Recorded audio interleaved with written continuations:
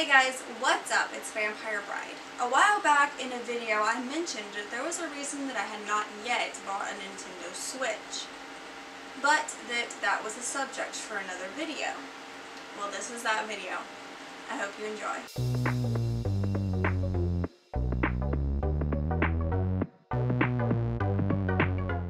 I wasn't as up to date on gaming news when the Wii U was released, but as soon as I knew enough about it, I had to have one. I did wait for the price to drop, but I knew that I really wanted one. So why the hesitation with getting a Nintendo Switch? The Nintendo Switch has been out since March of 2017, so I've had plenty of time to get one. But I have 3 reasons why I have yet to get a Nintendo Switch. Number 1 is that I really enjoy my Wii U, and the release of the Switch really seemed to devalue the Wii U. Upon news of the Switch, Nintendo seemed to throw away, so to speak, the Wii U. The Wii U console didn't do as well as Nintendo had hoped due to lack of advertising and the fact that many people didn't realize the Wii U was its own console, but thought it to be just an addition to the Wii console.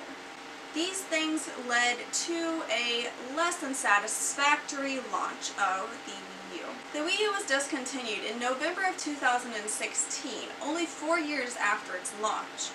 To give you a comparison here, the Wii console was released in 2006 and discontinued about 7 years later after the Wii U's release.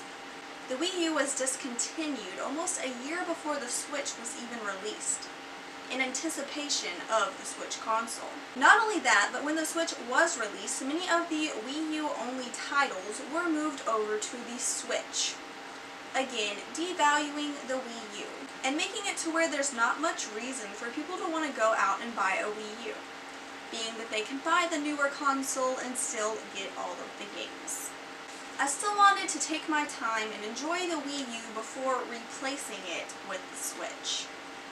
Reason number 2 that I waited to get a Switch is that upon launch there were many issues with the Switch console, as there are with many consoles. Some of the initial issues include scratching the screen when taking it out of the docking station. This was one of the biggest, most talked about issues with the Switch. It sounds like a small issue, but who wants their brand new game tablet to be scratched up when they're just taking it out of the docking station that is supposed to be used for charging it? Another issue was people were having trouble unpairing the left Joy-Con. This was another one of the most talked about and biggest issues with the Switch at launch. Some other issues include cracks in the top of the case, warping of the Switch tablet, dead pixels, and a low battery life. Since the release, Nintendo has been working to fix many of these issues. So I would prefer to sit back and wait for a lot of these issues to be fixed, or even for the price to drop, before I hop onto the Switch train.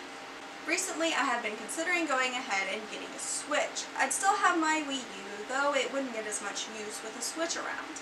By now, many of the initial issues have been fixed by Nintendo or have been fixed by other members of the Nintendo community. So, is it time to finally get a Switch?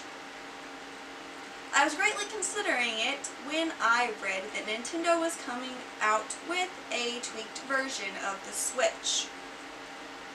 The Switch Lite is coming out in December of 2019, but that is not the version that I am talking about. I'm referring to the new Switch, is what it's being called for now, as there's not an official name for it as of yet. So far, most of it is rumors, and there isn't a lot of actual information. But this beefed up version of the CPU is said to have more power and enhanced features targeted at avid gamers. A lot of it is still rumors, and there is no release date, but it would be nice to get this tweaked version of the Switch. There are also rumors of a Switch Pro, but that's really all it is as of yet.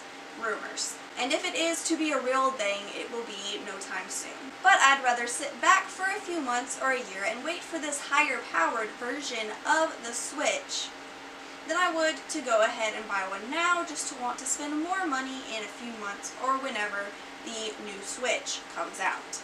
Though getting a Switch has been very tempting, sometimes waiting it out for the issues to be fixed can be a better option. I definitely still plan on getting one. I don't want to miss out on the experience altogether. But for now, I will wait it out and see what becomes of the rumors of the upcoming Switch releases. Thank you guys so much for watching this video. If you liked the video, hit that like button and subscribe for more videos to come.